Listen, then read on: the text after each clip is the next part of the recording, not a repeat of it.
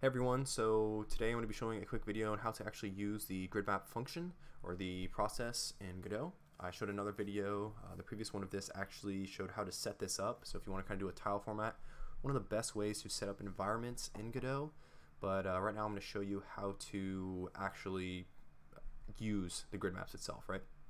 So first and foremost, you have this side panel here, which will either show the objects that you have imported into the grid map or the mesh library really as either a grid or a list format.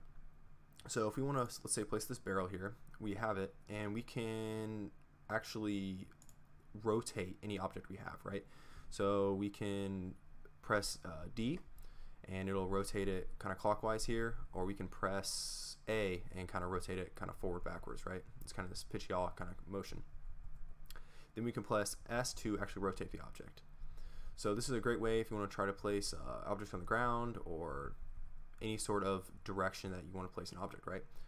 And to actually change the height of the object, all you have to do is press Q or E, and it actually changes where you place it at. So if you want to place an object, let's say higher up for whatever reason, you can. If you want to place it more on the ground, you just kind of lower it back down with Q, and you can line it up however you want it. Now once we line up our object, we place two chairs because we want them there, and we decide later that we actually don't want them, we can delete objects by hovering over it with the same object, clicking shift and right clicking, and that'll delete it, and that'll delete it, whoops, and this will delete it. You have to get pretty precise on this, there we go, and there's deleted.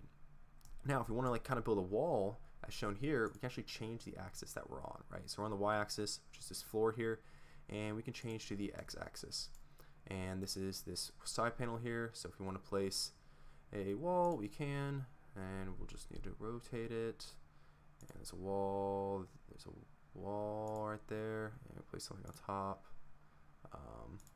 and there's our wall right there, right? And we can do the same on the z-axis, which is going to be in this direction. And if we want to, let's say, bring it forward or more, we can just press E or Q, or we can change this itself, just type in 0, and that'll bring it there, or we can type in, negative 100, and that'll push it, back here. So these are the main things that the grid map can do. These are just some basic controls on how to use it. The snap size as well, which I mentioned in the other video, is, I set mine for 0.1, so it's really precise, but you can really set it for whatever you want. One last thing is it kind of looks faded right now, and that's because there's no light in this scene. I don't like to actually add light into the grid map itself because I don't think it looks that great, but so I do it in the main scene. So looking at the main scene, it looks something like this.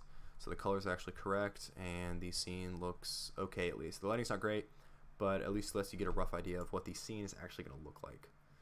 So that's really all I want to show you today. It was just a quick video on how to actually control the grid maps. I hope you enjoyed it, and thanks for watching.